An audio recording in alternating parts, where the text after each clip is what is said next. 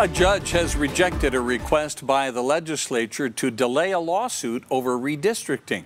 Utah lawmakers wanted the lawsuit halted pending a U.S. Supreme Court ruling in a related case. The judge says delaying it would not be in the interest of a speedy trial.